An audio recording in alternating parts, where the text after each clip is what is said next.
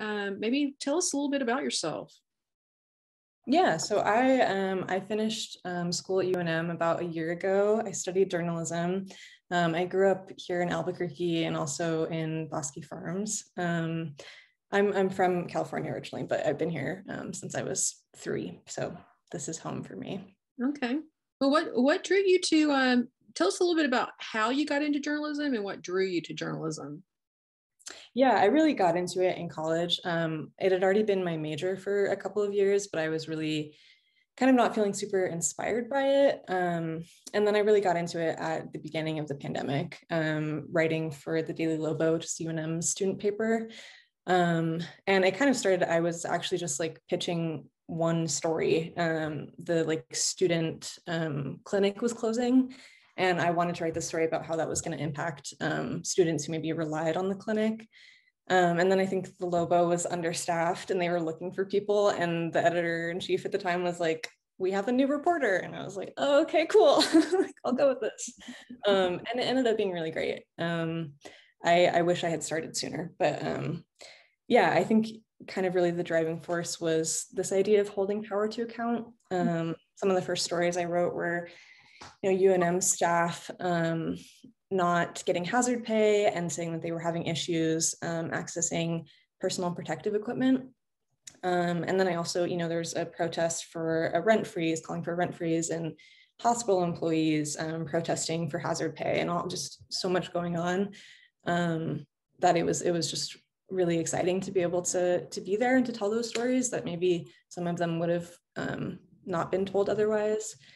And then for the rest of that year, most of what I was doing was covering protests. So then we kind of had you come on board with New Mexico in Depth for a year as part of our annual academic fellowship, and that was great. And you did some really great projects for us. Yeah, it was really good experience for sure. I think going from, I really cared about and loved the work I did at the Lobo, but it was a lot of kind of quick turnaround. Like I'm going out to this protest and then I'm writing a story. A lot of it was really just fast moving. And so to be able to slow down a little bit at In Depth and tell these longer form stories and take like a month or two to really flesh them out was really great. Mm-hmm. So even after the end of the fellowship, we had this idea that, let's find out. It was related to gerrymandering, the topic of elections and gerrymandering, which isn't something that people normally think of when they think about incarcerated people, but it's actually kind of a big issue in discussions around the redrawing of political boundaries.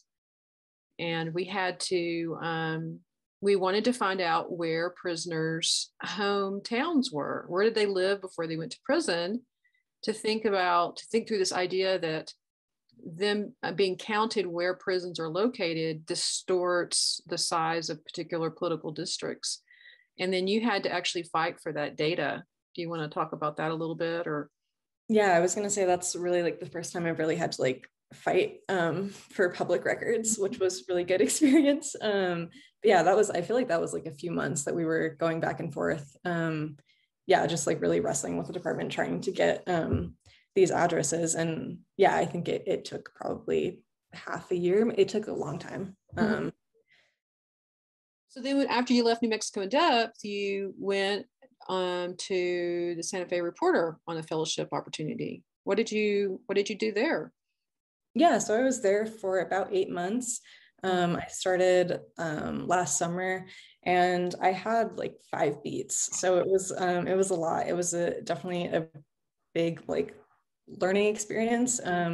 Just getting that experience covering a lot of different things that I had really no experience with. I covered the south side of Santa Fe County, so that included the county jail, and there were some public records fights in there too.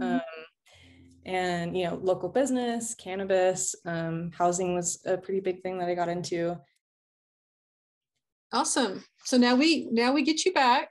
So we pursued a opportunity through an organization. It's a national organization called Report for America that places up and coming journalists across the country at news organizations and helps support that through funding.